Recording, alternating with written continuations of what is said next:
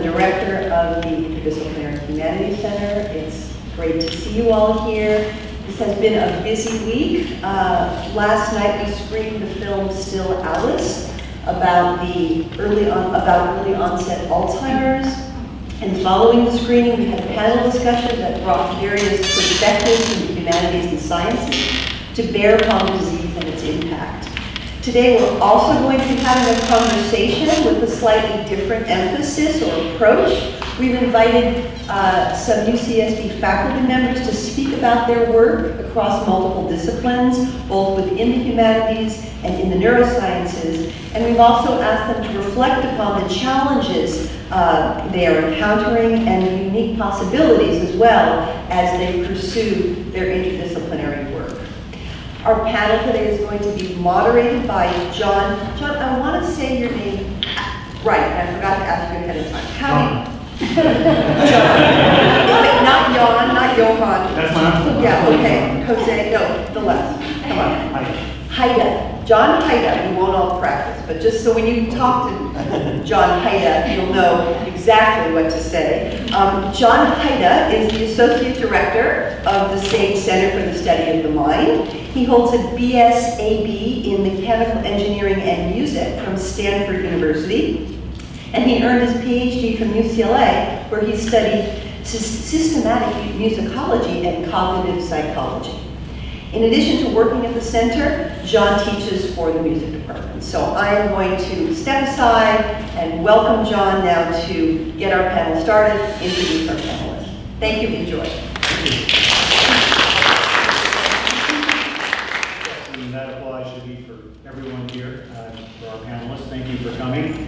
For this bold idea to get humanists and scientists in the same room talking. It doesn't happen nearly often enough, and I'm very happy it's happening today. I'd like to thank Susan and Emily for their warm welcome and for putting this together. So the way this will work is each of our panelists will give a 10 to 15 minute presentation of their own, giving their own insights on the issues surrounding collaborative work in humanities and science. And then we'll lead a discussion and see where it goes. I have some ideas that I'll present to the panelists and ask their feedback on, and then we'll open it up to the larger group as well. So this should be very interesting, and I think we're going to get a lot of new ideas out this afternoon. So our first panelist is Julie Carlson. Many of you know her. She's Professor of English and Comparative Literature at UCSB, and she's the current Director of Literature in the Mind. She's the author of In the Theater of Romanticism, Coleridge, Nationalism, Women, published by Cambridge. England's First Family Writers, Mary Wollstonecraft, William Godwin, Mary Shelley, and co-editor with Elizabeth Weber of Speaking About Torture. Her articles have long focused on the cultural politics of the British Romantic era, with special focus on drama and theater and the unacknowledged legislation of poetry. Julie is currently writing a book on creativity and friendship in British Romanticism. So please welcome Julie.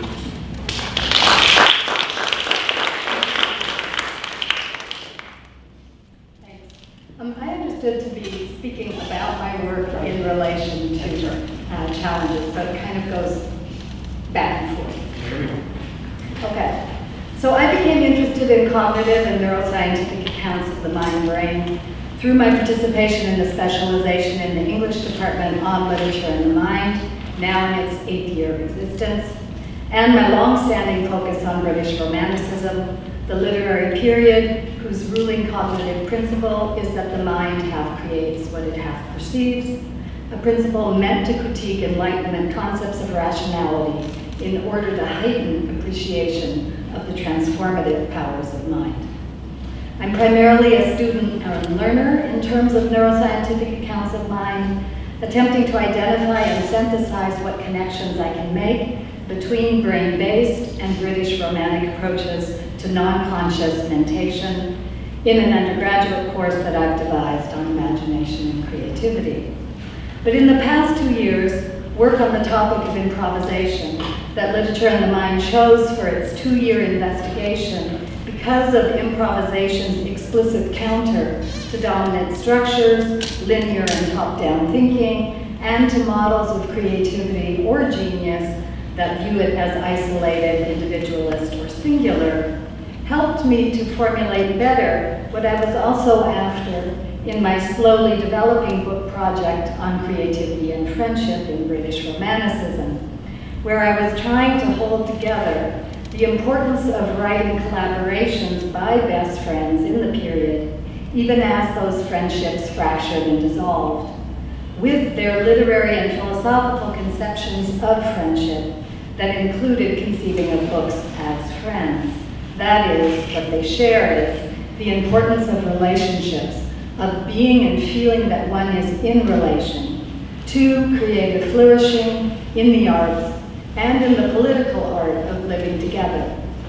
A point that, from Lit Mind, was articulated in the motto of the International Institute for the Critical Study of Improvisation at Guelph, that, quote, improvisation is a human right, unquote, and a mode of being that is more conducive to the achievement of human rights than reason-based concepts, and which I construe as a creative revision of the British-style French Revolutionary project of being a friend to man. In other words, trying to put together notions of creativity, notions of living better together, in terms of thinking about friendship as the hinge term. What these two very broad visionary projects share in their explicit promotion of creativity as a way to enhance openness and empathy through engagement in the arts is an underlying dynamic that cognitive and neuroscientific accounts of creative cognition elucidate and legitimate. And of course, the elucidation and the legitimation are part of what's at stake here.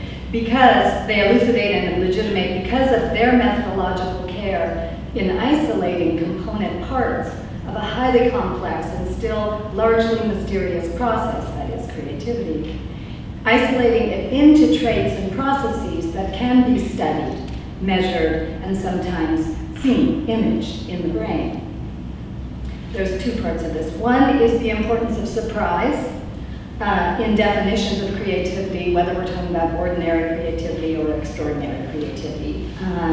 And thus, their attention to the techniques and conditions that facilitate associational and divergent thinking, the hallmark of the phase of creativity concerned with generation of ideas, and that Nancy Andreasen's early pet image studies of the brain in what she called rest, meaning random episodic silent thought, showed it to be precisely not resting, but as activating multiple association cortices, an observation she wrote later that, quote, lay relatively dormant, unquote, but is now a hot topic under the less ironic name of the default mode network that everybody's talking about, the network concerned with spontaneous and self-generated ideas, including mind wandering, mental simulation, autobiographical memory, components of creativity.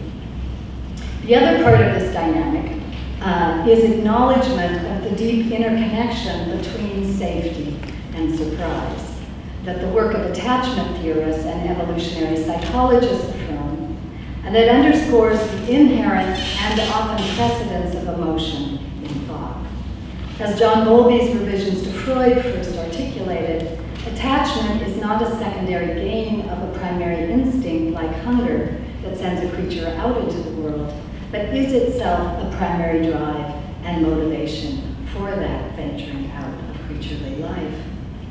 In human creatures, this means that secure attachment is vital for mental discovery, including initially of one's own mind and of one's mind as separate from another's, and that this initial interdependence, mother and infant, sets the cognitive template for thinking and feeling our way into whatever degrees of selfhood and independence we achieve, and that certain feeling states, like fear, anxiety, and trauma, severely limit one's capacity to think or to feel in new ways. So, reading these current accounts of creative cognition, in turn, has helped me to better articulate what literary analysis contributes to the fuller comprehension and employment or deployment of this interconnection between safety and creativity, or seeking, as sometimes is said. In my book project, I get at this by combining my thematic concern with the methodology that is avowedly associational, by exploring the record of the fallout as friends and over the meaning of friendship between the period's most famous pairs of best writer friends, that is, William Wordsworth and Samuel Taylor Coleridge, who most people consider the most famous literary friendship ever, I mean, in the Western tradition anyway, and much less well known, but between also the radicals William Godwin and Thomas Holcraft, that at least one critic calls the strangest friendship in the period. So this project, this part of the project, it involves from tracking very specific terms and circumstances, so-called biographical circumstances of their fights and their falling outs, often which turn on writing, and misunderstandings about the relation between writing, truth, fiction, and biography, which really interests me. It involves tracking these terms across the different genres of their own writing, from so-called personal writing, letters, diaries, notebooks, now of course published, but then private, and their published accounts in their fiction, but also in their fictional memoirs and lives, as lives of Brian Perdue and so on. And I do that with two larger aims again in mind. One is to demonstrate the correlation in these texts between being on the attack or defensive, or on the attack or defense, with a rigidity of thinking that is visible in their recourse to categorical vocabulary, never, always, you are dead to me, I who would have died to serve you, right? It's evident in the rigidity of these categorical terms, always and never, and in their incapacity at such moments to see, let alone acknowledge, the other's point of view. My favorite quote here is when Godwin says to Holcraft, you can't criticize me because when you criticize my writing, it so deflates myself that I can't write anymore, so you can't criticize me. But you, he says, I consider a man of iron. And this I think is really important to think about in terms of reviewing and so on and so forth. Okay, so it's evident in that the correlation that I'm trying to track, which, as cognitive psychologists and others talk about, between threat, fear, defensiveness, and a closing down of thinking. A rigidity that their writing shows, however, to become more pliable as a consequence not so much, although partly, as of a passage of time, as of a working through of it in fiction. It is not enough to say that the process of rendering such painful experiences in fiction externalizes them in a way that grants either party distance on the passions that in the moment overwhelm them. Although this is an important part of what I'm looking at, and is precisely how Godwin comes to define friend in his novel Mandeville. I have to read this quote because it really sums up what I'm trying to get at, or one aspect, where he writes, quote, "No man needs a friend so much as he who is under the slavery of a domineering passion. A friend is like time, the master of us all, or like boundless space. A friend is like boundless space. He removes us to a due distance from the object, which we see falsely and distorted only because we are too near to it. I can hardly describe to my friend the thing that torments me in the wild and exaggerated way in which I view it within closed doors.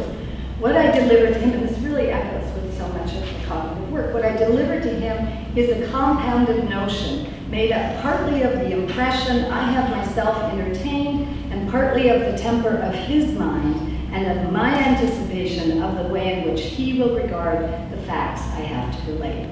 Unquote, theory of mind, in fact, but friend. It is also, though, it's not enough to talk about this kind of externalization of passion in order to analyze it and come to terms with it. It is that by granting a safer space than life for the analysis of feeling, a literary work is a friend for them.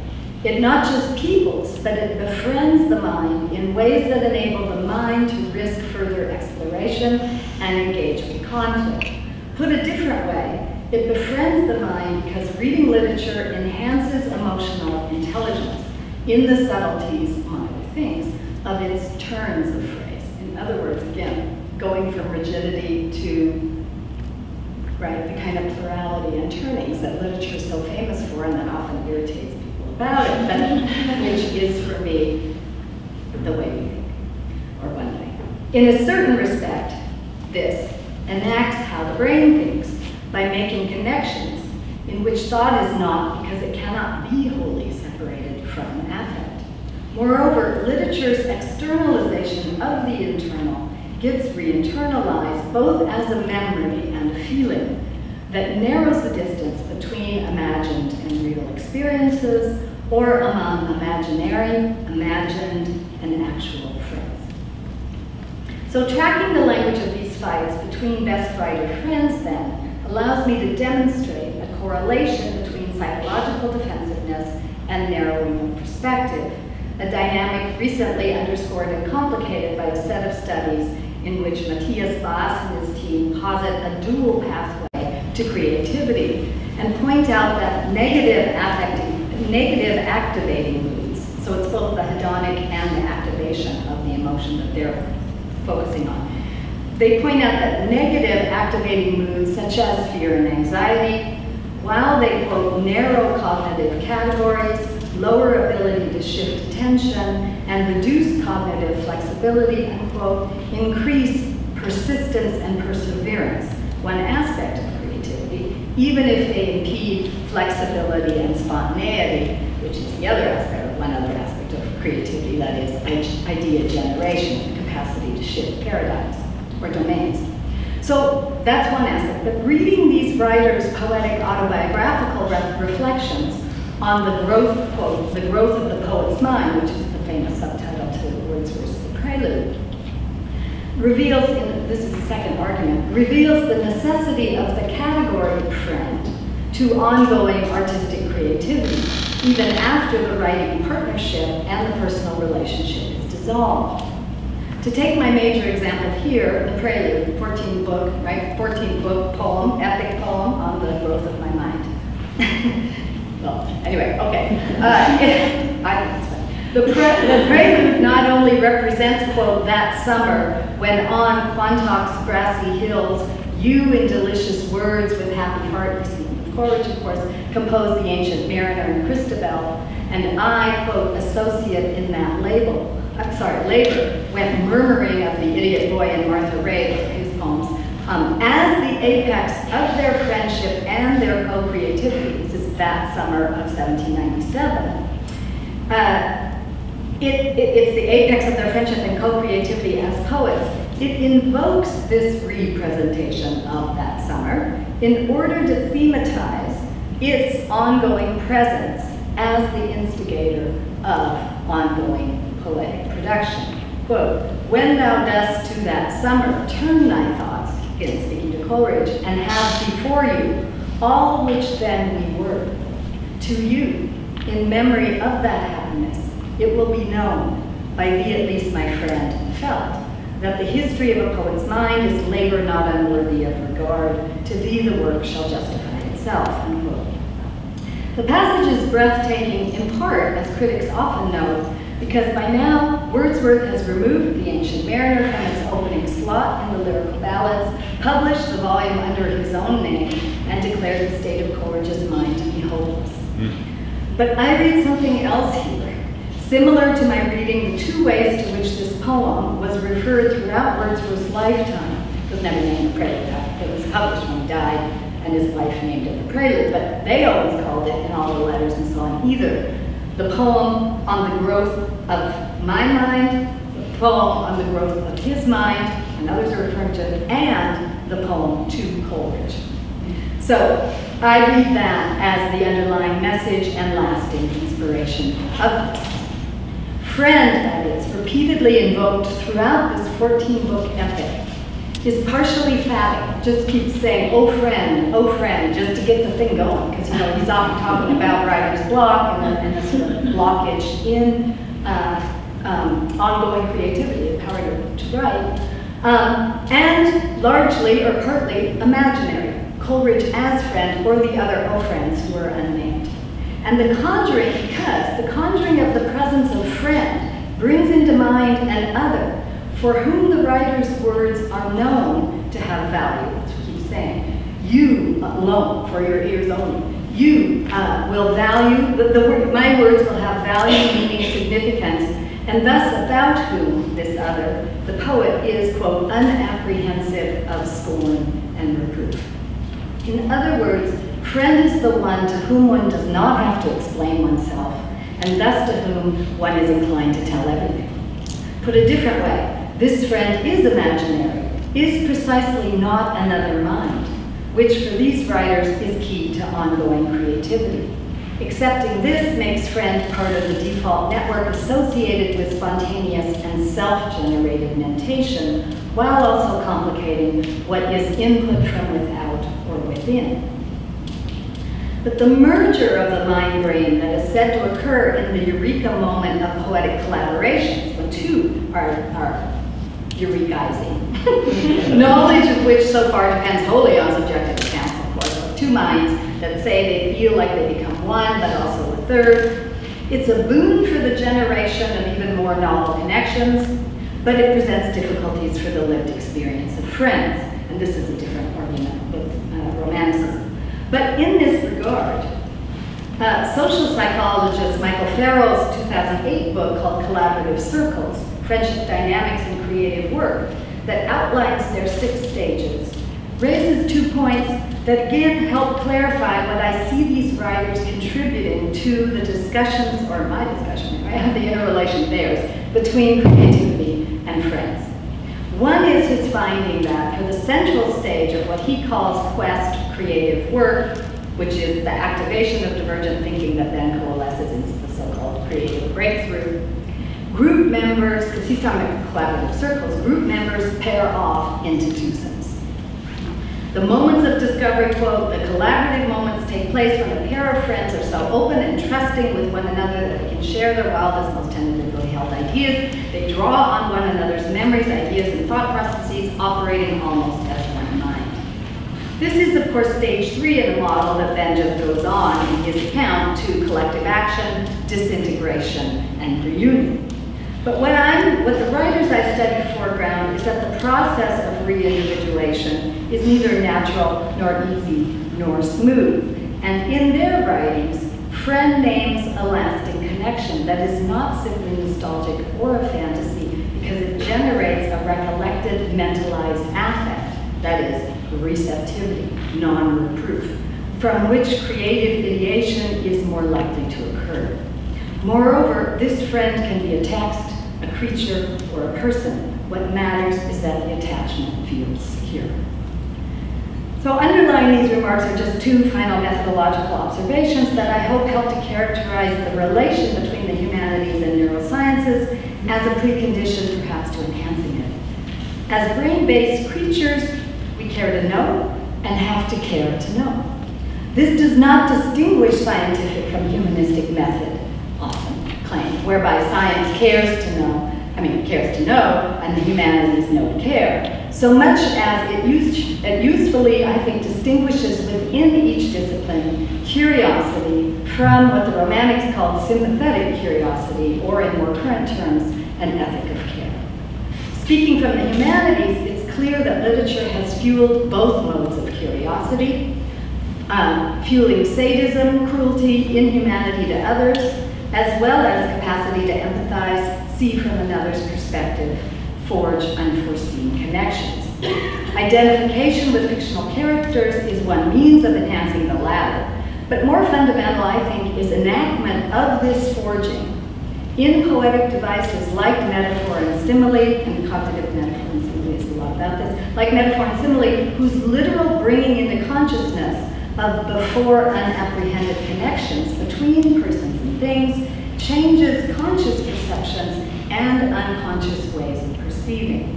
This is a different way to characterize the emotional intelligence that literature offers. Through its modes of mental transport and analysis of the mind-brain, literature offers the opportunity not only to know the difference between these types of curiosity, but also to stay more open to the sound of surprise.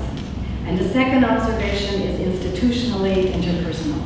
Conditions of trust, establish conditions of knowledge formation and the reformation of disciplinary divides. Thank you.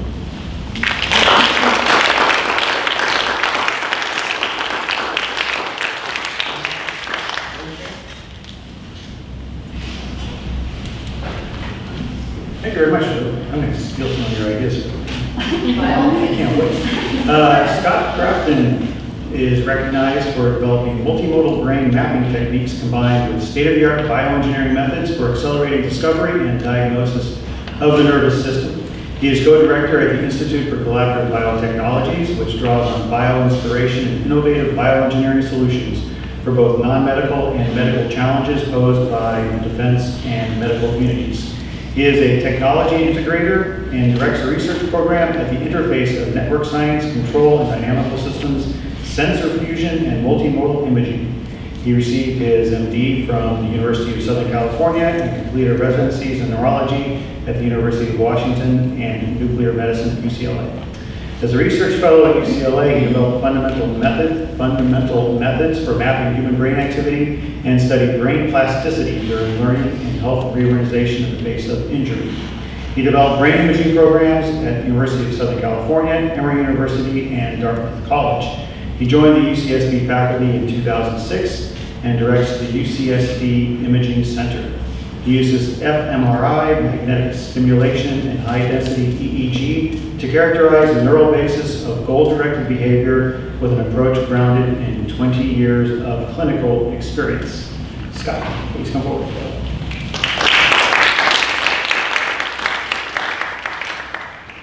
Thank you. This is a great talk. Mine's going to be a little more laconic. We need a password for this. Right. So I'm a scientist. I know nothing about humanities from a formal academic perspective. But as a clinician, I can tell you that what patients want is they want to feel and they want to move and they want to have a resonance with the world. They want to interact with the world. And so my narrow view into this space is really about how people create some kind of resonance or feeling interaction with others in particular. Our work was very austere. It was really focused on movement, action control, brain systems, basically treating us as if we were robots and the things you need to make a robot work, right? And then what happens, the way you really get the humanities and the sciences to work is you get graduate students in your lab who are essentially humanists. And they just start slipping in interesting questions and experiments, and before you know it, you're doing things you never thought were possible. Like, what are the fundamental brain structures that underscore just our compulsive desire, to entrain into any kind of rhythm whatsoever? One measure of beat, we're already in there in a groove, right? Amazing stuff. That was one whole spark of creativity in our group. Another is, what is it about the way we work together to learn new skills? Watching someone else, that enables us to accelerate the way we're going to learn itself. So somehow we can template physical movements into our own movements and rapidly accelerate skill. And this is a core aspect of both just learning new skills as well as creating creative moments. So I've got a lot of fun videos just for the heck of it. So this was one of our first studies. I'm going to show you basically sliding into the heart of darkness here. This was sort of an innocent start where it's like, okay, you're going to learn to dance. And you're going to do Dance Revolution. And as you learn this, how do your representations in your brain change? And if you learn to do this watching others, how does that your representations to build? The best part about this was we got a lot of Dartmouth students who were otherwise couch potatoes, dancing pretty hard. But a lot of this was around sequence learning, body movements, the feeling quality of this was pretty sparse. But at least it got us going in the direction of how could you use physicality of body movements to understand some of these core questions about physical resonance. We move, I move, we move together. There's a connection in that.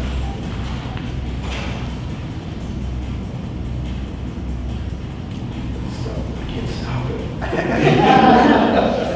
Is it moving? I don't know what it's doing. There it goes. Okay. That was kind of got us going. And then the key question became, it's a really simple question. If I know something physical, does that change the way I see the world? Right? Does physical embodiment change perception? And this is a core issue for action science. And it's confusing a little bit because we're not putting a boundary condition on it. Just because I know how to, just because I've never skydived doesn't mean I can't build up a mental representation of what it would be like to jump out of an airplane, right? But if I've done a lot of skydiving, does that change the way I see other skydivers or the way I create a mental model of what skydiving is? And so we started doing a variety of studies with this. And they were really driven through dance because we didn't want to do hand movements because so many hand movements are just hands and objects, and it's not about the motions, it's about the object. Right? What do you do with that object? So it's all about the semantics of knowing what things are, and that's not so interesting. Body movements are really easy because so many of them are actually completely novel to us. We've never experienced this kind of movement, so it's a bigger space to work in. So for example, if you watch somebody like this, right, we can totally enjoy this. Appreciate everything she's doing. I can't do it. And probably somebody who's done some dance training, formal dance training. But this forms a lever now. This is a scientific lever arm. I can say, okay, would another ballerina see something in her that you and I don't see? So you need a control condition, right? So a good control would be, okay, let's get some, there we go. Let's get some capoeira dancers in here, right? So this is a fundamentally different kind of dancer, right? This is it looks like a mixed martial arts with no contact dance sport, but it's actually just very, very formalized, structured dance, no less structured than traditional ballet. So now you can say, okay, does a capoeira dancer see capoeira one way and ballet in another way? And so you can do cross-group comparisons and start to look into the brain and see, do I resonate if I'm one of these kind of dancers with the one kind of dance and not the other kind of dance? So that initiated a whole line of research. This original study was by another group, and what they see is double dissociation here. Basically just confirms this idea that as you acquire physical experience in something, you start seeing that movement differently than those who are making that action. You're not blind to the action if you can't do it, but certainly you can build up these resonance, properties of resonance as you gain physical experience. Now, this is cross samples. There's scientific reasons why that's not a great design.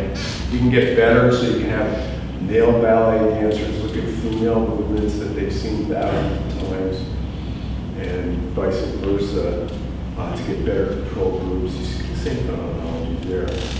But we wanted to know, can you build this up from scratch?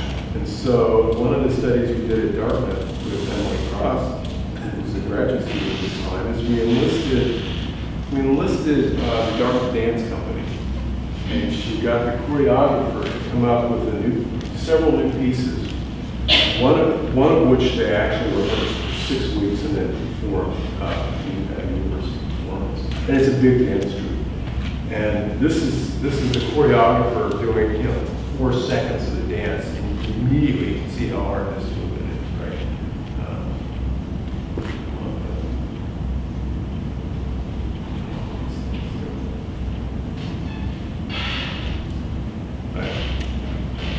Try it. Let's look at the footwork. It's crazy, right? It's very asynchronous, complex. This goes on for 40 minutes, this dance. So this is a big project for these people to learn. And the neat thing was all the dancers said, yeah, scan my brain. Scan it at the beginning, scan it at the end. You have to think of all the control conditions you want to include, dances that you've seen, other new dances you've seen other people practice just as much as you have in the body. And just as we saw before, these key brain areas sort of unpack the world and unpack movement, show these progressive changes as you acquire the skill. You see people, essentially mapping the world differently as their physical experiences form. And they relate to their competency. So the better they are actually as dancers as learning the pieces, the more that tracks with these changes in the brain. That was really exciting for us. And these kinds of studies have stood the test of time. And there's been a lot of debate in the literature. What is it in the brain? What is it doing? Like, what are those little orange bits doing? The original premise was it's simulation. For me to understand what you're doing, I have to take that information in and then play it through my own motor system as a simulator to be able to decode what you're doing. And it's an appealing idea, right? I have that physical kind of motor plan in there. I put what you're doing up against it, and do they match? And if they do, that's what you're doing. It's probably not what we do at all. To make a long story short, that's too slow, too complicated, too fuzzy. Doesn't work if I've never done the action or even close to the action. We probably instead use these systems to both guide our attention to evaluate what that person's doing, and more importantly, we use these to predict what the person's going to do next. So if I know what you're doing, and I can resonate with that, I can make really powerful predictions about where you're going in the future. So maybe that relates to creativity and surprise and things like that. I don't know, but it's fun to speculate. The point is, you use these resonant circuits not to decode, but to predict the future. So I wanted to just close with one other line of work we've done here. That again, it was, you do these studies by the students who just say, well, why don't we look at how people feel when they see other people? Here we've been looking at sort of just the mechanics of movement and the technical aspects. When I see your body language, how do I decode body language? Are there special brain areas that decode body language? There's always work on this. And so, here, let's just do a couple experiments. How does this person feel?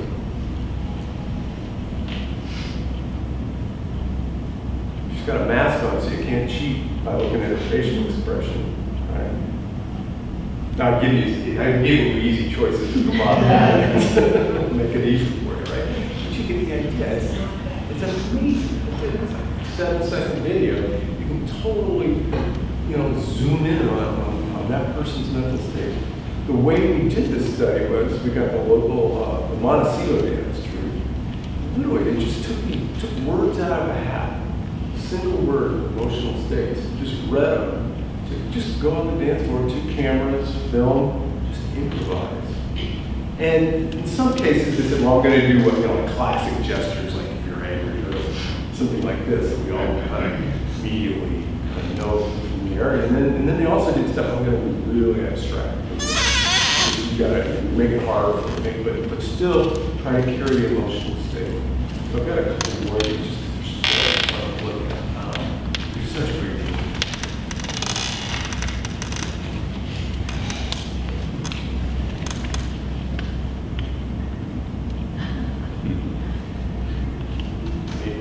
Boom, right? 7 seconds. You're already in her mind, theory of everything, right? You have this great sense of what that person's state is. It's too much. Here's one more. All different kinds of things. This is really good.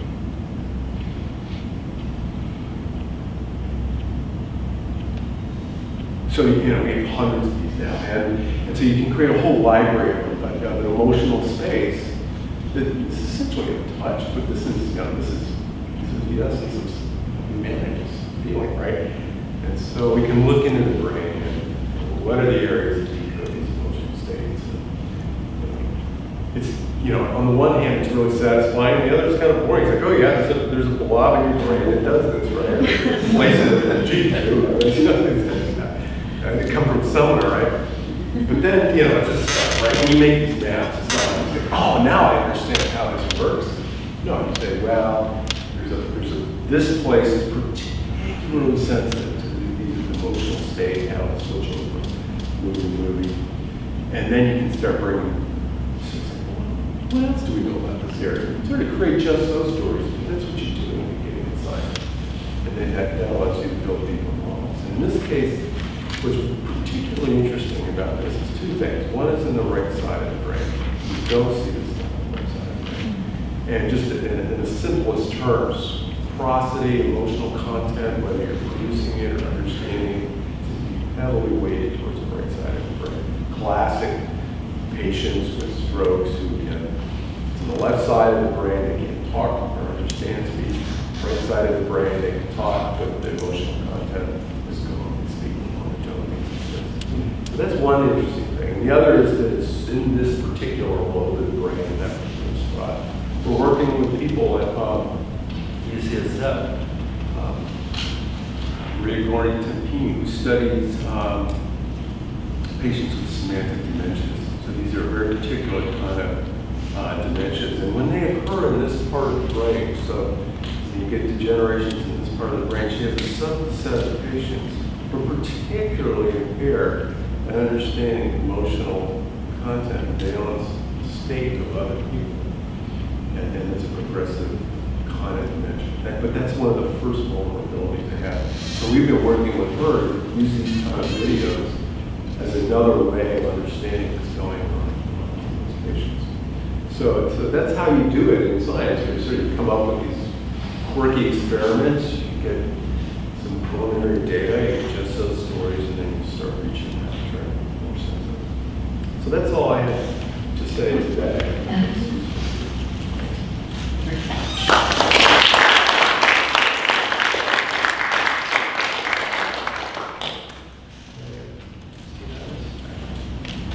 Thank you very much, Scott. So our final speaker is, how do I close this? Here we go. Ken Kosik is a physician scientist who completed an MA in English literature and MD in specialty training in neurology. He achieved the rank of full professor in 1996 at the Harvard Medical School and served as a senior neurologist at Brigham Women's Hospital. In 2004, Ken became the co-director of Neuroscience Research Institute at UCSB. He spent more than 2 decades researching familial Alzheimer's disease in Colombia. He was one of several groups to discover tau protein in the Alzheimer neurofibrillary tangle. He co-founded the Learning and the Brain Conference to bring educators and neuroscientists together. His research covers synaptic plasticity, stem cells, brain evolution, and the biology of Alzheimer's disease. He co-authored The Alzheimer's Solution, How Today's Care is Failing Millions and How We Can Do Better.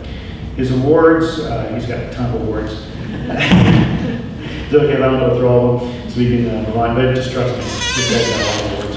His work has been shown in the New York Times, the Wall Street Journal, the New Yorker, BBC, and CNN, and of course, to have him here today, I'll turn it over to Ken.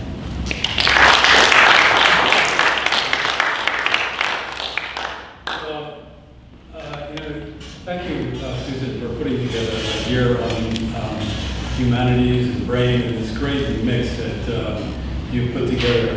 I really think there's, I want to talk today about the gulf between the humanities and brain.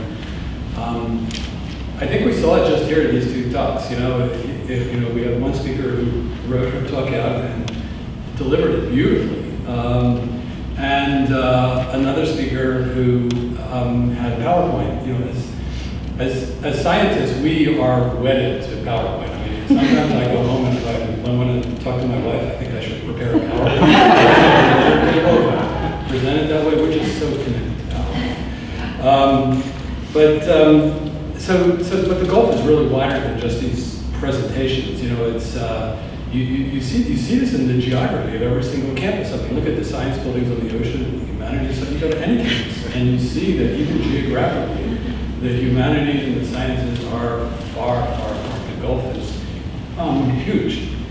And I think it begins very early. I mean, I think that's an optimistic thing to say, Scott, that your students are getting titrated away from humanities by the time they're already grad students and postdocs. I think it happens much earlier than that.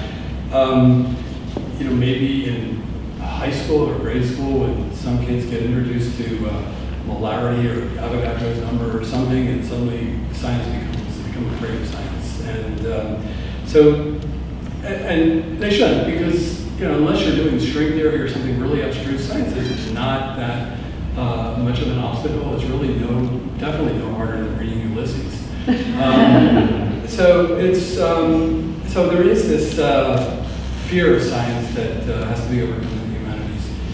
In science, the problem is very different. In science, the trouble with scientists is that they're bored with humanities. They have not discovered the power, the beauty, and reason why the humanities are so compelling. It just has escaped scientists, and I think we all have to do a better job for scientists to understand why the humanities are important. So that's what I'm going to talk about today. I'm going to talk about the idea that if you want to be a scientist, the best training you can have is in literature. And I think you know, you can get all the training you want as a high school student or a college student in chemistry and biology, but by the time you start doing it, it's going to be all different.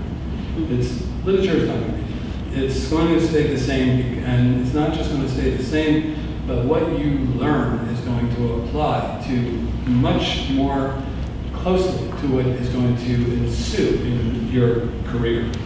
So how does that work? I'm going to go through a few items of why I think a scientist should learn humanities and what they get from it. And the first one is just obvious. The first one's an absolute platitude. I'm almost ashamed to say it. It's just that, you know, you learn to write. The scientists really are not known for their writing style. It's dry. It's often agrammatical. It just has a lot of problems, and it hasn't always been that way. If you read Darwin or you read Santiago Cajal, Ramon y Cajal, you know, you can see beautiful, beautiful writing in scientists, but it's no longer quite that way. There's very few scientists that are that write well, and even if they try to write well, it gets edited out in journals because that's not the way you're supposed to present data. But the reasons for doing humanities are much deeper than that, and so one of them is that the themes of literature are really what scientists increasingly have to contend with. I'll just give another one that's relatively obvious. It's you know, ethics is just is a problem in science all the time, and increasingly so. Now we can manipulate genes and manipulate embryos and put genes into embryos and decide if they're going to grow up with stem cells, and there's just all kinds of things in which scientists have to make ethical decisions, and yet we know that literature, it's a major theme of literature, is struggling with ethics. And the way, and the reason that the gap is that the scientists are ultimately going to have to make a decision. You have to decide, you know, do you really want to manipulate the genes in the germline of an embryo so that not only is that embryo have different genes, but its offspring will also have different genes? Is a big question that's happening today in the sciences. But you know, so literature does not really make judgments like that. There's no decision that has to be made. You simply, you know, present this problem in a novel, and you can see that you know, somebody like in the story of Dostoevsky about killing someone who is very old and has some money that this younger guy could use. You know, there's these ethical problems that come out. You know, see this in Shakespeare. And this is all through literature, where we make the judgment, the reader makes the judgment. And that is really valuable, because that's ultimately what has to happen. We all have to make individual decisions about whether a person thinks that abortion should happen or not happen, whether or not a person can take their own life when they have a terminal illness or not. These are very highly personal decisions which have been enacted already on a literary stage. So I think that's one thing that's really important. Another thing is that and Scott alluded to this a little bit, a scientist has to learn how to tell a story. A person in the arts knows how to tell a story. That's what they do. You know, in a lab, we don't get stories. We do an experiment, and there it is. You saw some pictures from Scott. There's a few areas of the brain lit up. In my lab, we do more molecular biology. We see things. We run what's called gels, and proteins separate. We see the band there, and we say, oh wow, that band looks interesting. But why is it interesting? What is it that is actually? What's the story behind it? And the story is not necessarily, just like in literature, it's not a sequential story. There's no predetermined timeline. A good scientist never tells the story of their work in the order in which they did it. They never say, that's what's in their lab notebook. Day one, I did that.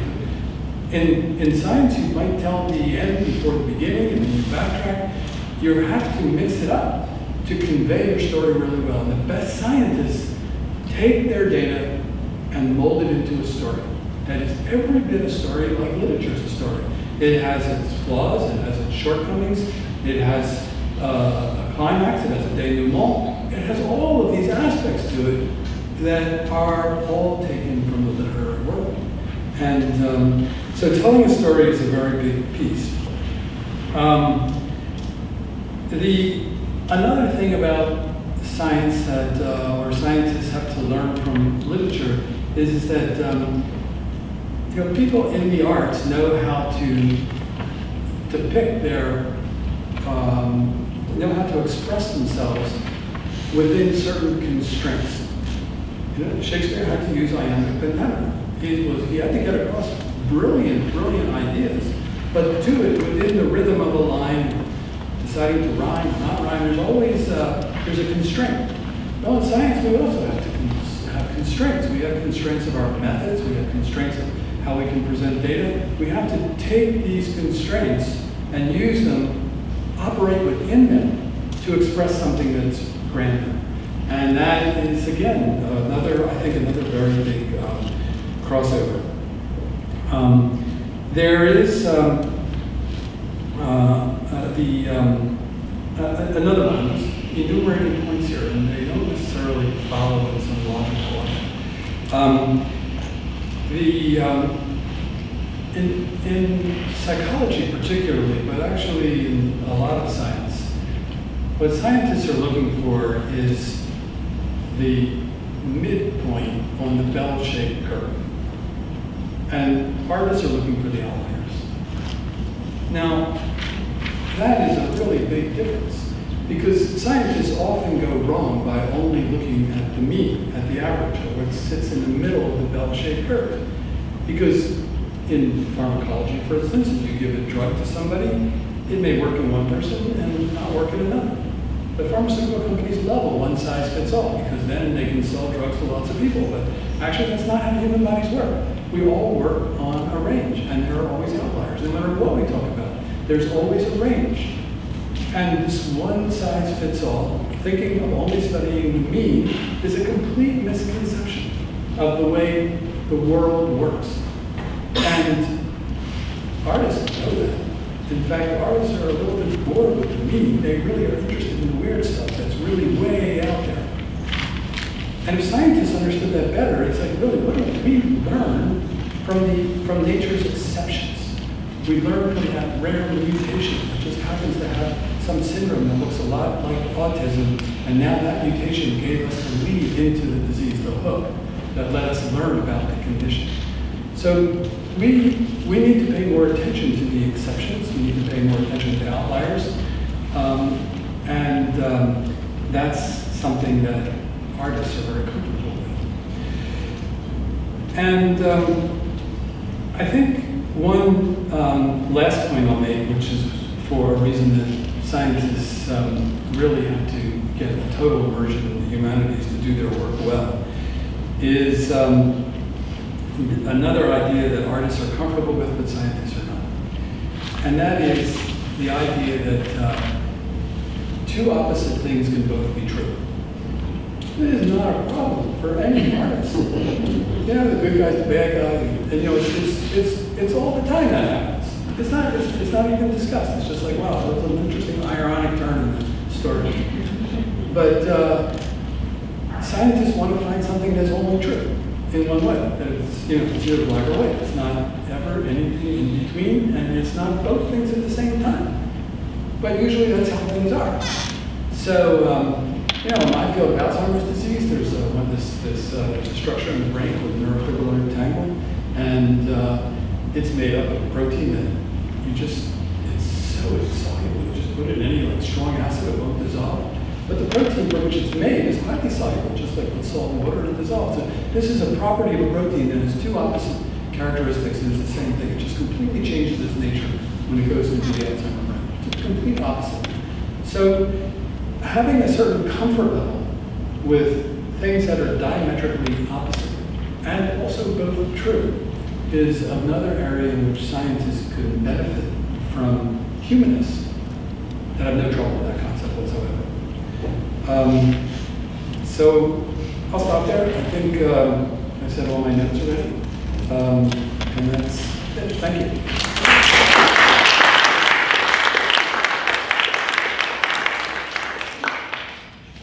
Thanks, Ken. So how much time do we have? We have time. We have time. We have time. Great. So perhaps our panelists would like to come forward.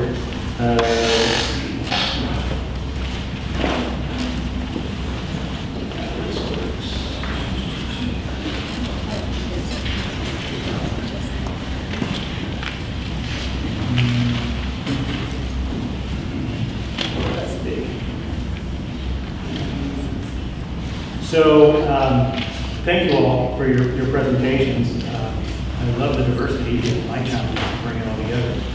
And we'll just see how that goes. Can folks see this diagram? So I wasn't sure exactly what I was going to show until I heard the talk. So I don't know. Do we need the lights cut, or does it work all right? Is the lights off? We could cut off Ken's head. Oh, we can cut off. I can even see it. We can tell. I don't understand.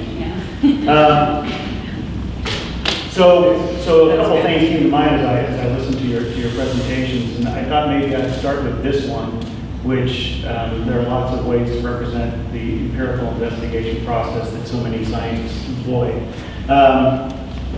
And it really, this is based on research on music, which is why in the lower right-hand corner you see the world of music, right? The world where music is happening. And so the person who's a scientist and decides to do scientific research on music, whether it be in psychoacoustics, perception and cognition, neuroscience, whatever the case may be, usually starts with some kind of informal observation. Maybe it's based on experience through the practice of music. Maybe it's based on some kind of passive experience, whatever the case may be. And there'll be some kind of questions, and then as good researchers, we'll do some kind of literature search and say, what have other people done? This is really interesting. And then you enter the dreaded wheel of the empirical process, and as you can see, there's no escape. Well, there is, but there isn't. So you just get to go back to more literature search, but you never really escape it if this is your life's work. And that's actually kind of similar. I mean, folks doing work in humanities and folks doing science, that's kind of what we do, right? Whether it be some kind of literary work that we're researching, or in my case, musicological, whatever. I mean, it starts out in the real world. We want to learn something about the real world. And this idea of a problem statement, that's not really terribly controversial. I mean, humanists may not frame it that way, but the idea that you want to learn some aspect of this real world, probably something's limited. We can't study the whole world all at once, so we find some part of it that interests us that we think other people might be interested in, that we can explicate in some way. And the idea of hypothesis, well, that's probably where the scientists and humanists differ, because a scientific hypothesis, it's not an educated guess. I don't know if you know that definition. I think of hypothesis as a statement of expected relationships between variables, and that's where the humanist eyes start to glaze over. And But the idea is that you frame questions in a way that you can study in a scientific fashion, and the scientific methodology takes over. The idea of operational definition is different in science than it is in the humanities. Operational definition, I remember I was at an ethnomusicology forum a few years back in the music department, and people were arguing over, what was the term? Hybridity, okay? Great word. And they were looking at different examples of musical cultures mixing and saying, is this an example of hybridity or not? And I raised my hand and said, well, why don't you just come up with an operational definition of hybridity? You know, I got this look like I was Frankenstein. But so to use a simpler term in musicality, say, I don't know, tonality, maybe it's a term, if any of you had music lessons, you know about tonality.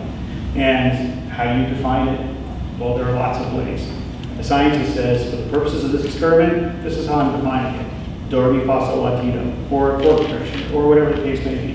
And that's how I'm going to establish tonality. If you don't like my operational definition, you can come up with your own. You can replicate what I've done, change the definition, see if the results change. If they change, that's great. We've learned something. We've actually collaborated, even though we're miles apart. That's how it kind of works in science. In the humanities, yeah, maybe not so much. Maybe they'll spend more time arguing over what's tonality and what's not. Is tonality established? Is it not? Where is it ambiguous? The big difference is, of course, in the experimental world. Scientists go into places called laboratories, and they're separate from the real world, right? Not always, but oftentimes they are. Certainly, in the work I've done with music perception and cognition, you know, I'm bringing people into a room, sitting in front of a laptop, listening to some kind of musical snippets, and making judgments about them. Not really the way most people experience music, whether they're making it or just appreciating it, okay? So there is definitely a difference between the experimental world that I create and the real world of music. And in fact, probably the best thing I could do is to draw a dotted line from that experimental world at the bottom to the real world of music. There is an assumption, I hate to use the word leap of faith, but there's kind of a leap of faith that whatever I'm learning in this experimental world, in this laboratory, actually has some bearing on the real world, okay? That's something that a lot of scientists don't like to admit, okay? So this issue, getting back to what Ken said about, you know, the scientist kind of searching for the truth, that's my take on the truth. As a scientist, when I'm pretending to be one, I don't really think I'm searching for truth. I think that what I'm doing is trying to work within this wheel to come up with models, getting back to what Scott said about how we evaluate things and we predict. That's, I think, a really fundamental mode of human existence, whether it be an aesthetic experience or otherwise. That evaluation and prediction is constantly going on. That's how we decide if we like something or not. If we cannot make any predictions about what's going on, it's chaotic. Get me out of here, I don't know, I don't understand. If I understand enough that I can predict some things, but you can surprise me, I want more. If it's so predictable that I've been there, I've done that, I've seen this movie 1,000 times, I don't want to deal with that either, okay? So in the world of scientific research, it kind of goes the same way, right? We build our bodies of knowledge, we analyze our data, which is often in some kind of numerical format, which also scares humanists. And we decide whether our hypotheses are confirmed or disconfirmed. In the scientific world, we don't get published. If our hypotheses are disconfirmed, that can be useful, helping us redesign our experiments. And eventually we build some kind of theory, some kind of big model of what's basically prediction in my mind. And Scott and Ken have different takes on this, but I think this is basically how a lot of scientific research works. The gap that Ken talked about is very large and for a lot of reasons, but I think that there's a lot of place for these two areas to be brought together because, like I said, in the initial questioning or desire to learn something about the real world, that's common ground, okay? And even though, you know, we get lost in terms of the jargon and the way we present ourselves, we can always go back to the common ground.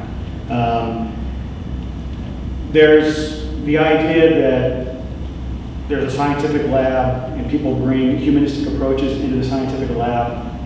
There's the idea that there's a humanistic project and we can bring scientific ideas to shed light on these questions that we're still basically approaching from humanistic methodology.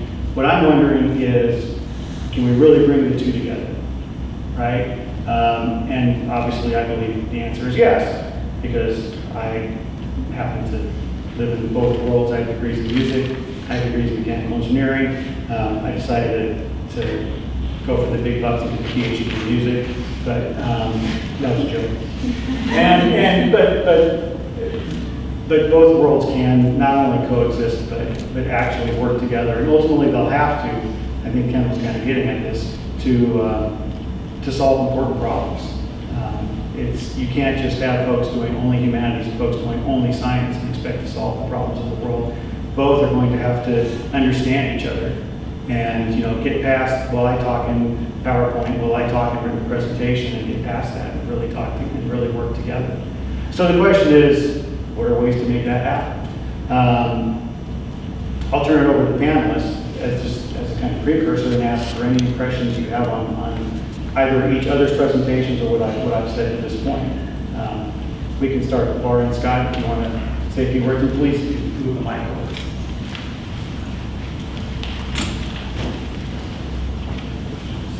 Well, it's always good to learn from mistakes. So there was a really interesting period, maybe 5 years ago, where vision scientists got really interested in aesthetics. And it gets a little scary because it's almost like a eugenics question. Like you say, okay, I'm going to show a monkey different pictures of art and record from visual neurons and identify those neurons that are more sensitive to aesthetically pleasing images.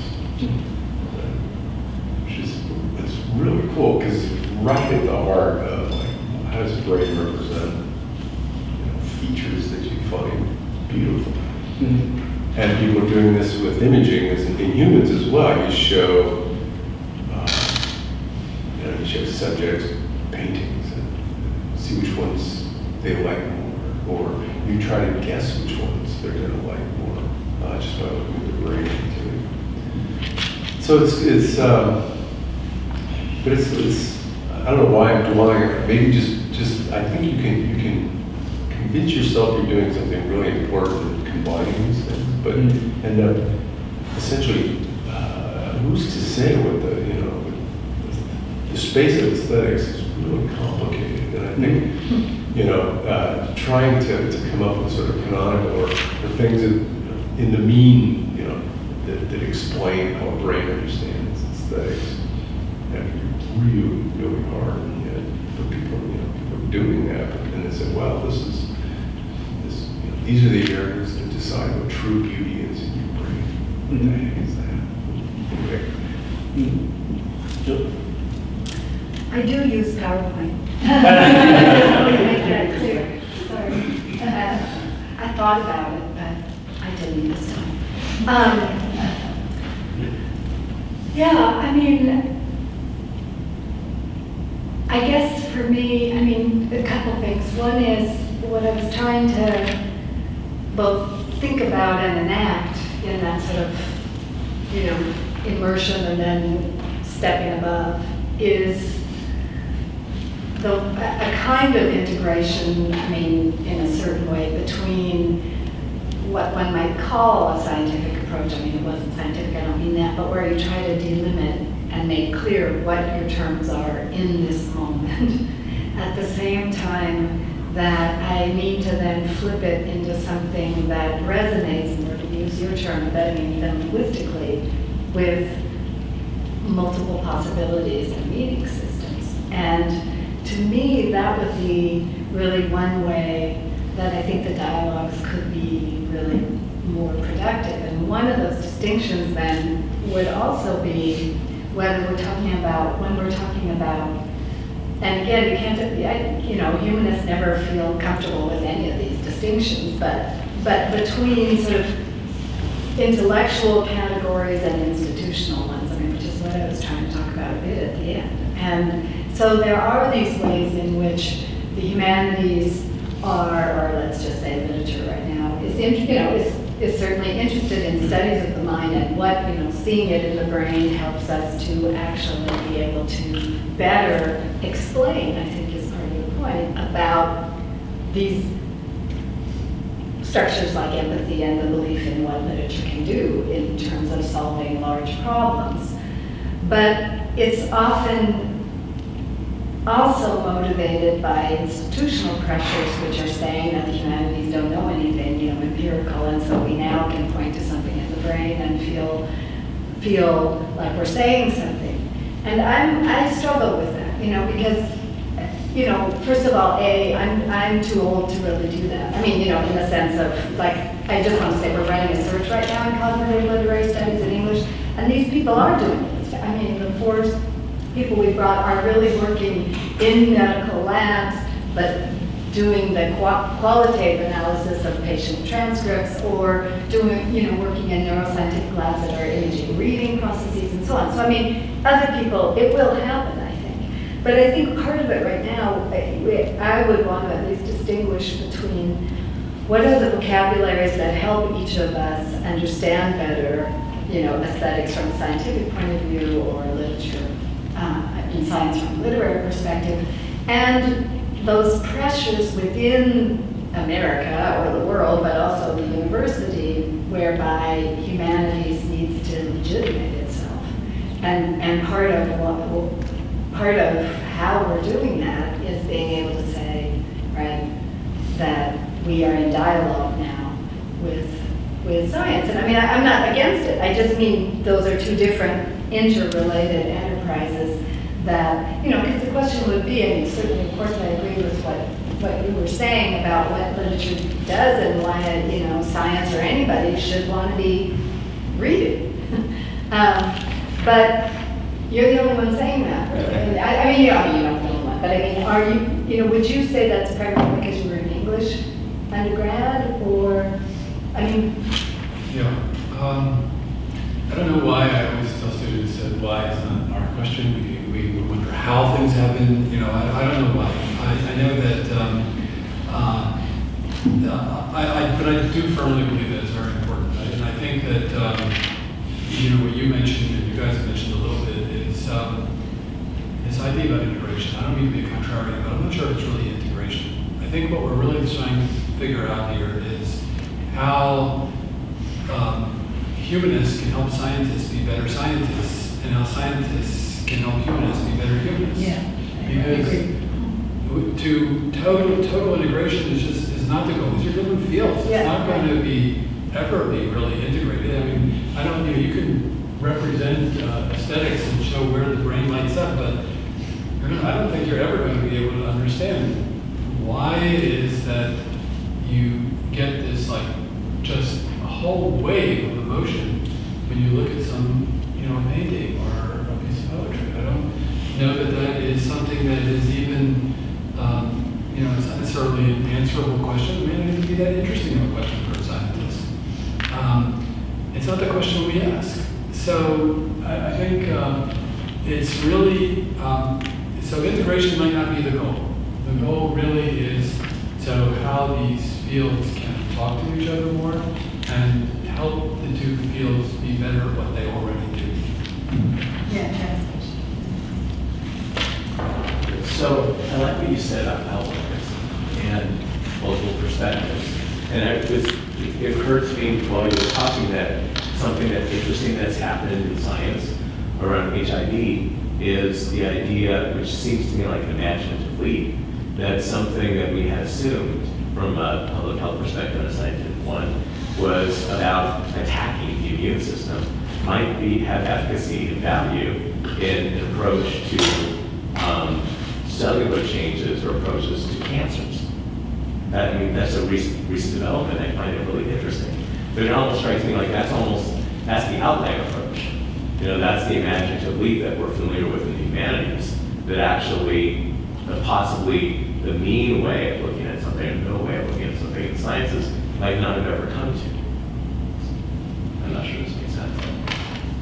Yeah, I think it's another very nice example of how those mental leaps are just so important, and the really clever scientists are the ones that can make those leaps. And they may do it because of their endogenous ability or their scientific training or the fact they took a humanities course, I don't know.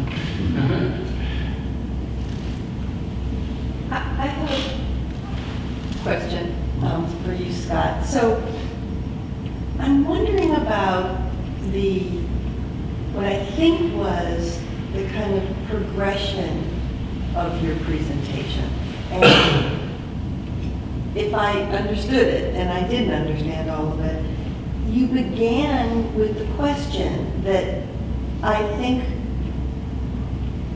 would draw any human being in. And I think it was sort of the question of how people create feeling interactions with others. That's what I heard. So keep nodding if this is accurate. And then it moved to the question of a more limited perception. Does physical embodiment change the way I see?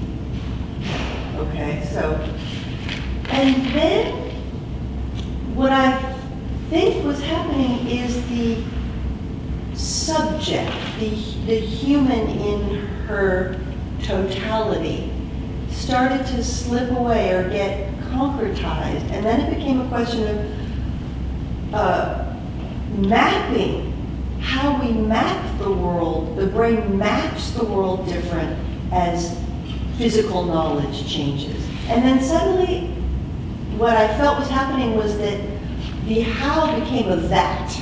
It is that we map the world differently. And I suddenly lost the first question, which was how we create feeling interactions, and it's related to the way we perceive the body's movements, depending upon whether we have a bodily experience. But it got uncoupled from the feeling interaction. So the totality of the person slipped away, and with it, for me, the passion behind the question, for me. I didn't, you know. Welcome to the fun world of science. Okay, so wait, but then. Yeah, because you basically, you operationalize, you break it down, and then you look at bits, right? But you're losing, for me, I mean, then it finally came down to an interesting localization that it replaced embodiment. What are the areas of the brain that we see, where we can see this transaction happening? And then there was almost, for me, nothing else to say. We were in, and then I thought, well, okay, so what? Meaning, and I don't mean that glibly, what do we, now we have a place, and it's sort of like the end of the story. But what happened to the story? And I wanted to know what happens when you jumped out of an airplane and then see it happening. What happens? Why does it matter, that experience? And how does it change the way we move in the world? Do we have to live everything in order to have empathy, to come back to Julie's question, or one of them? So I'm just wondering, and then, you know, what you said, Ken, was really, it's the, you pointed to the way literature is always looking at, you call them outliers or exceptions, but it's in literature, everything, but every moment or every embodied, you know, character becomes an outlier or an exception, because you're studying that person, and that person is inimitable, is unique, and, you know, just to sort of, the specificity creates something that can't be repeated. Or, you know, Julie, I would want to ask you, you could start talking about how to understand this process of creativity, you have to really understand the logic or path of every specific metaphor.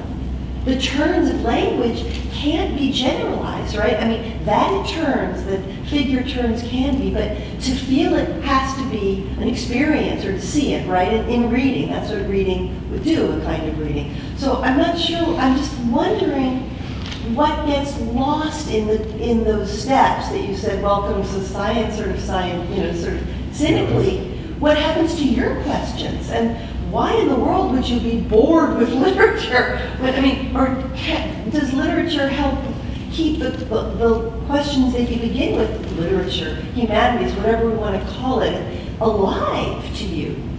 Is that, it's not a question, but it's my response.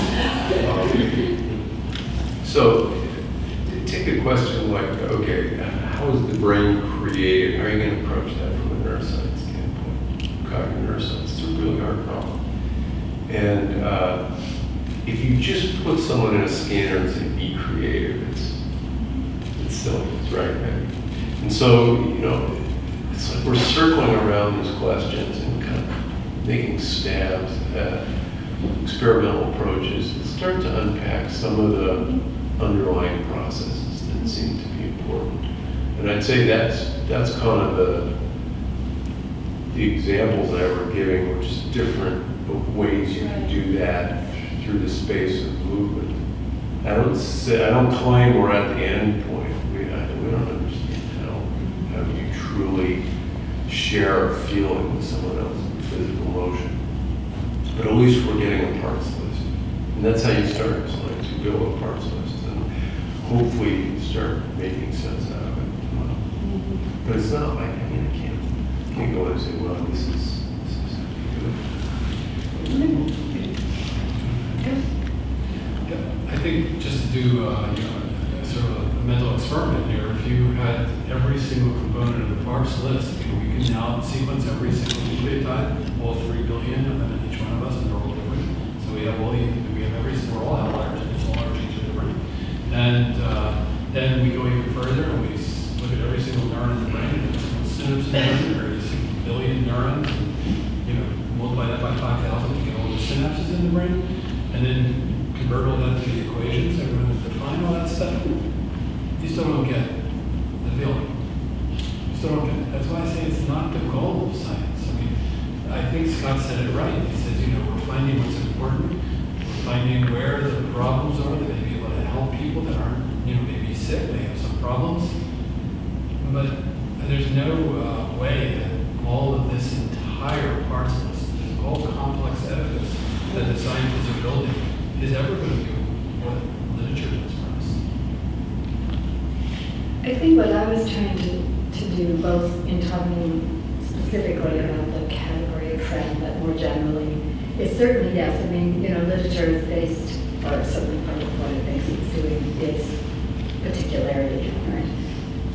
And so I was at times trying to get above that to say something more general about what I think it's trying to affect. But even in terms of the term, a phrase, a metaphor, simile, example I was giving, it's less about, yes, I mean, on one level, yeah, every term phrase is different from another, and especially inserted in one narration, it's different from another. More what I was trying to get at is ways in which that process of bringing it to consciousness through literature helps us have a model for different forms of unconscious mentation, which I think is one of the big discoveries, you know, of brain imaging. I mean, that is different from psychoanalysis, but nonetheless has now given, again, legitimacy to the notion of how much of what we do in the brain is unconscious. So I was, and certainly the sort of humanist, but also still in science, you know, scientific notions of creativity are always about this kind of breakthrough that comes from somewhere, you know, that's bubbling up in the unconscious. So I was trying to get at that dynamic by talking about the ways both literary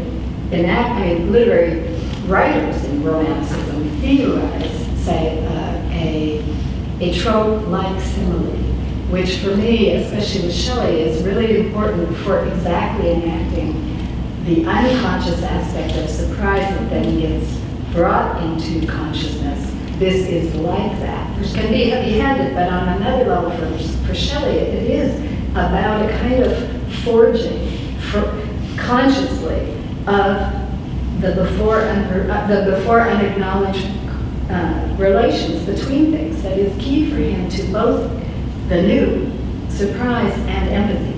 And so what I'm trying to get at is modeling and the sort of cognitive accounts of in their, they try to separate parts of creativity rightly, from divergent thinking to the convergence to insight to whatever. And then in relation to kinds of states of mood and the level of activation of any particular mood.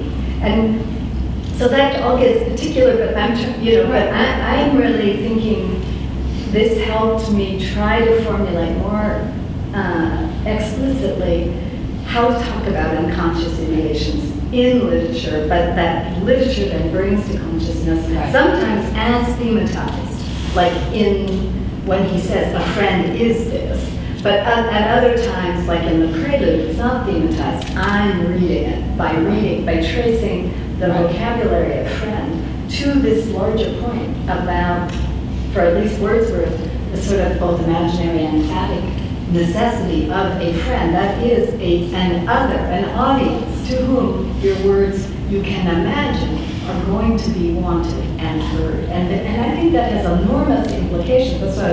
That's the sort of more universalizing claim I was trying to make. For writer's block, for what we're doing when we're talking, I mean, if you think no one wants to hear you, or even, on this panel where it was hard for me to write this because I was worried. I don't know science. So, what does when anxiety is where you're writing from, it differs. So it was trying to talk about the ways that the kind of very close analysis of literature that sometimes gives us a bad rap, or I guess totally subjective and totally particular, is for me a method at trying to reveal the levels of the interconnection between unconscious, conscious, both feeling and the revision of affect that keeps us locked from openness, and how that is linked to analysis. That's why I'm calling it emotional intelligence. I just want to come back to a statement you made that I appreciated, but I want to problematize it a bit. You said, I think, that one of the reasons for scientists and humanists to get together is to help each field be better at what they already do. Okay? But in fact, your work is a wonderful example.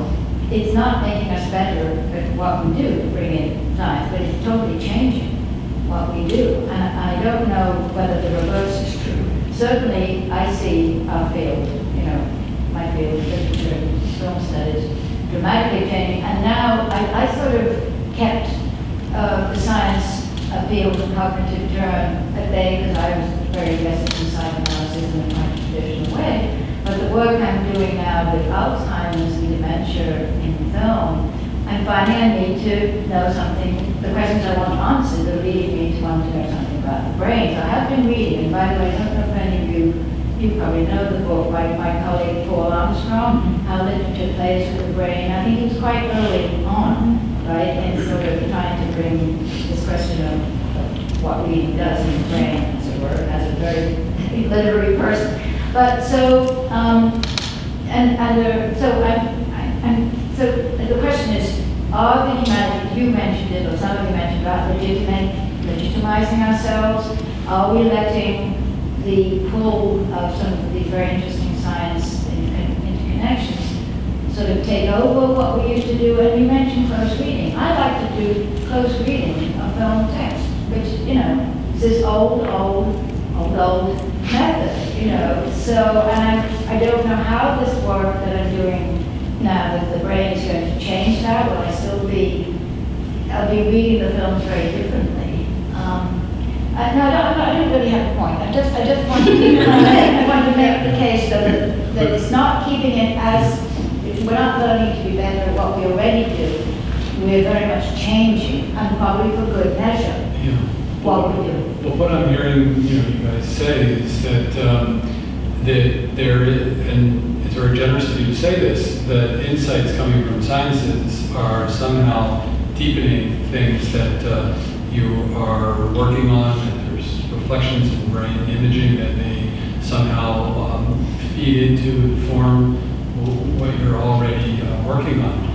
But a less generous way to say it is simply that neuroscientists are discovering what you already know. And so, and it depends. I mean, sometimes I think you might be taking a defensive posture when it's unnecessary, really. think for me though, maybe I'm just saying the same thing again. The little bit I'm trying to do in terms of now, I think reading about this stuff is to be able to make legible statements to my students, myself, my colleagues, in the field as well as elsewhere, about why it matters. It's interesting, I think both Ken and I, what's unusual here is we're both MDs. And if you think about like what are humanities science interfaces that are particularly fruitful, the medical space is a really powerful one.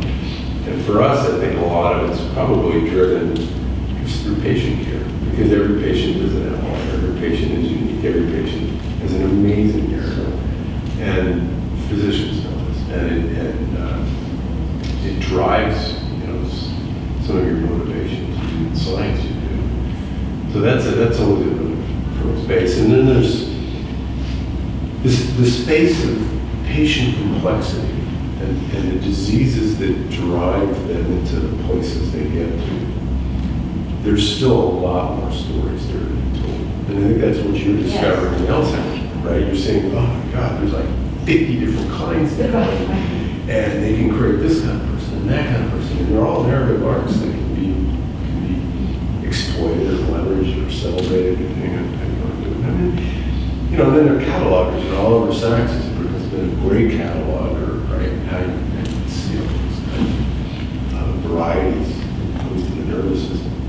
So I think that, that is probably one of the reasons why we're here, because it's that drove our backgrounds.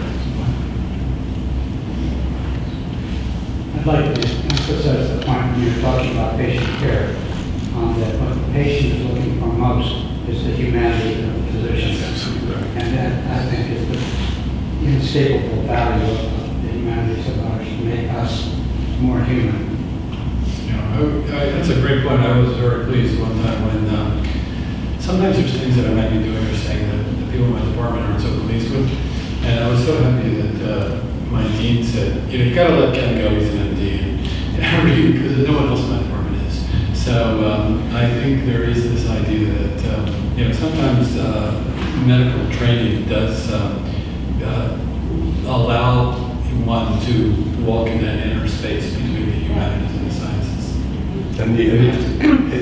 And admissions committees know this now in medical schools. They look for people who've been out a couple of years, they've done real jobs, they're English majors, they're music majors, they're not just pre-med bio-psych, automatons. Should we continue over wine and cheese? Shall we continue over wine and cheese? Sure. Okay, thank you.